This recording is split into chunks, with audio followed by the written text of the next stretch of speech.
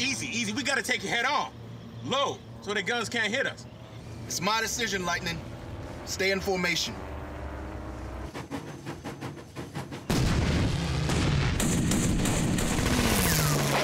Stay in front of it! Die, you nuts, dogs! Wow, that's a clip from the World War II era movie Red Tails. It's the story of the Tuskegee Airmen. It's a project that has been in the works for nearly 25 years. Our movie guy, Aaron Lafferty, just saw the movie last night. You're here with a preview now, and compelling story here. Yes, it's an important part of American history. Obviously, it's an important part of African American history, but military history in the United States is an important story. And George Lucas has put a lot of money. It's been working on this project for years. The effects weren't there. The funding wasn't there, so he put a lot of his own money into it. I would say if this movie is interesting to you just on the surface, if you're interested in it, go see it. But if you're not so sure about it, I would wait and rent this movie. It was good. All the stuff in the air, all the fighting scenes, the aerial, the dog fights and all that stuff is good, and it looks really good, and it's really well done. But then once you get on the ground, all the stuff, that hour and a half worth of stuff on the ground, kind of goes slow. It's not the best acted. It's not the best written. So. Okay, so kind of a mixed bag there. Yeah. You know, the cinematography looked great from what we had seen. It was good, and all the stuff in the cockpits and all the stuff in the air, all that stuff looks great. Is it pretty true to tradition, to the historical story? I know at the Kalamazoo Air Zoo they have a whole section devoted to the Tuskegee Airmen and what they did and their important part in history. As far as I know, it's all based on true events. So. There might be some Hollywoodization here. Yeah. But, as always, to always. make it really interesting. You have Cuba Gooding Jr. and Terrence Howard are really good, and then a bunch of pretty much unknown, or not unknowns, but up-and-coming actors. So it's a good mix of a cast. Again, if it's something you want to go see, if you're interested by the trailer and the clips we've showed, go see it. It's also, you know, a historical thing for the young and the old to see, but, you know, it's not, I wouldn't say go see it right away. Okay. Well, there's one movie that's getting a lot of buzz because it did very well at the Golden Globes, and it's a very unique movie. Right. So, The Artist. Right, The Artist. Now, I couldn't play a nat clip from this movie because it would just be music, because this is a silent movie. You have music. It's about the silent era. It's about the end of the silent era in Hollywood, and this is The Artist is an actor who's kind of at the end of his career, trying to revive his career, and then there's a young up-and-coming actress, and she's interested in getting involved. So this is a movie that's in limited release. It won 3 Golden Globes and is definitely going to be nominated for an Oscar.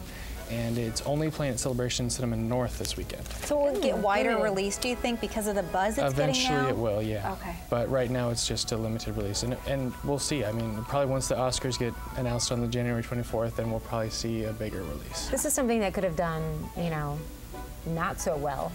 Or, you know, on the flip side, because it's so different, you know. But the Hollywood foreign press, too, I would think, like something like this. So it would be interesting to see what happens as it goes into the Oscars. Yeah, they definitely love it. It's definitely a movie for movie fans, and it's definitely a movie for the Academy to nominate. So fantastic. We'll see. Okay, the next one I know it deals with such still a raw emotional topic. Yeah.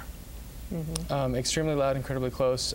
This was a movie that originally was thought to be an Oscar contender, and as it was screened, it eventually didn't get the best reviews. It's not that it's a bad movie, it's just not necessarily a great Oscar-nominated kind of movie.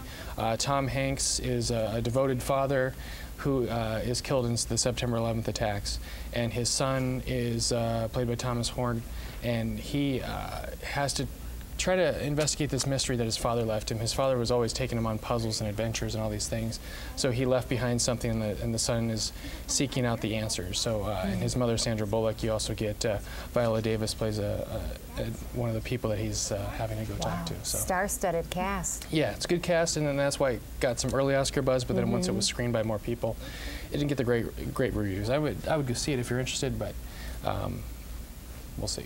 The young man getting a lot of great attention for his acting. Yes, he won a Critics' Choice Movie Award for Best Young Actor, and there's a lot of good young performances this year, so that says something in and of itself. Okay, so the next movie you're talking about is called Haywire? Haywire, yes. Gina Carano, who was an American gladiator and a mixed martial arts champion. Tough girl. Plays an agent who gets double-crossed by the people. We've seen this before, but she does a lot of her own stunts.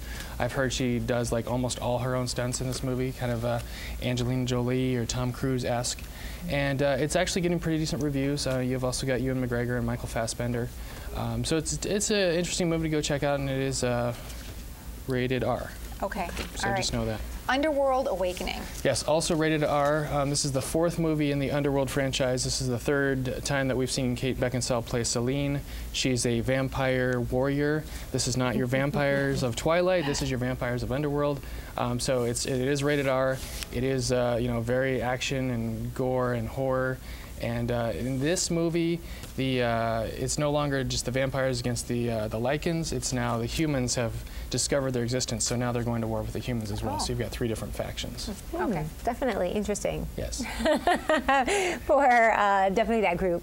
You want to see that because it is part of a and it'll be the previous #1 movie franchise. this weekend. It will. It will Oh, be. okay. Yeah. All right. There you go. Shame. Now, this one is definitely one that you don't bring the kids to. Yes, and actually they won't even be allowed because Shame is rated NC-17. We haven't had a lot of NC-17 movies in wide No, we release haven't. ever. And Michael Fassbender plays a guy who has an addiction of the sexual variety.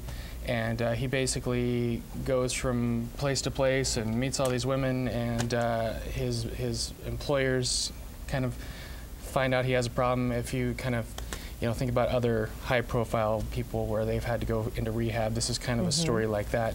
And then his sister is Carey Mulligan. She shows up, and that kind of upsets his whole world because now his sister's living there, and he's got to figure out how to deal with his addiction and not tell his sister, and his sister is trying to help him. So it's kind of an interesting movie. He's getting some talk for Oscar nomination. He probably won't win, but just know it's NC-17. It's only in Lansing this weekend. It's going to come to Grand Rapids next week. Okay. All right. Okay, I always like this because your picks, and you have some suggestions for us. Yes.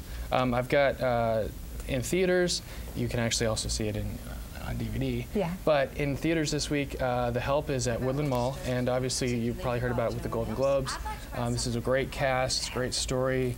I didn't get to see it in theaters originally. I did rent it, but you can go see it at Woodland Mall for $4. It's definitely worth the money.